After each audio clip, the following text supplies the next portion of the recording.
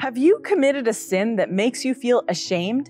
Does it feel like there's no way back? Perhaps you've let your loved ones down. Maybe you've embarrassed yourself in front of the world, and now you're certain there's no forgiveness for you. Your sin's just too big. You've done too many bad things. It's gone on for far too long, and you just can't seem to stop. You're sure you're bound for hell. Might as well just resign yourself to your fate. Stop. Can you imagine a world where God did not forgive?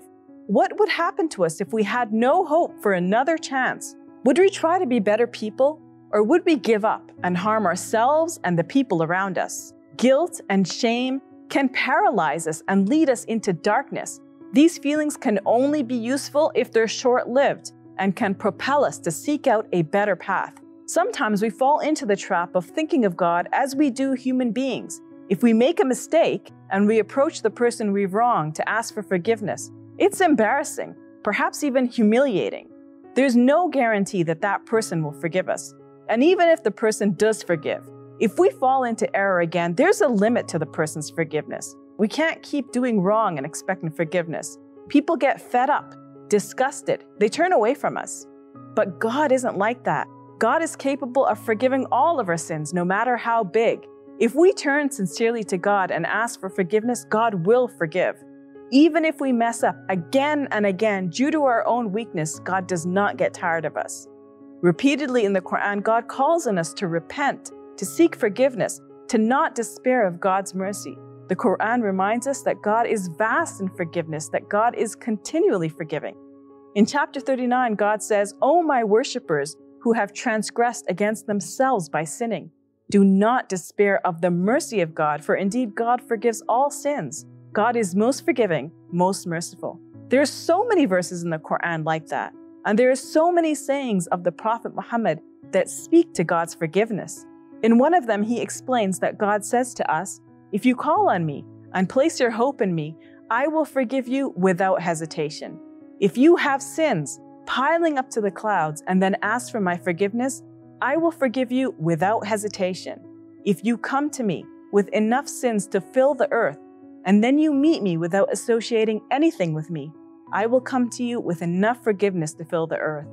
In this blessed month of Ramadan, Muslims all over the world pray with their hands outstretched, "O God, you are most forgiving. You love to forgive, so forgive me." So let me ask you, why do you feel so guilty and ashamed?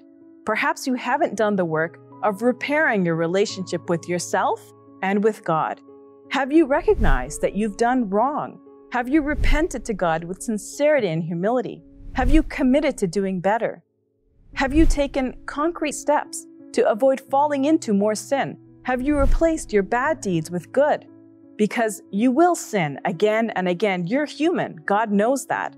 But if you keep working on your relationship with yourself and with God, your sinning can become a blessing in disguise. It can be a means by which you draw closer to God and recommit yourself to pleasing Him. So don't get lost in your guilt. Don't feel overwhelmed by the heaviness of the burden of your sins. Don't let shame paralyze you from moving forward. And don't lose hope. Even if every human being has given up on you or turned their back on you, even if you've been condemned here on earth, you should never think you are unworthy before God. Islam is not a religion of despair. God is with you always, and God's forgiveness is always within reach. I'm Safiyyah Ally for Let the Quran Speak.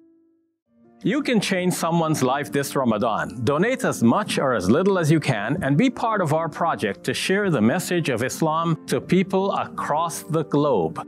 Visit QuranSpeaks.com and donate. Your contribution is zakat eligible and tax deductible. May God keep you safe and healthy. May God bless you and your loved ones with the very best always.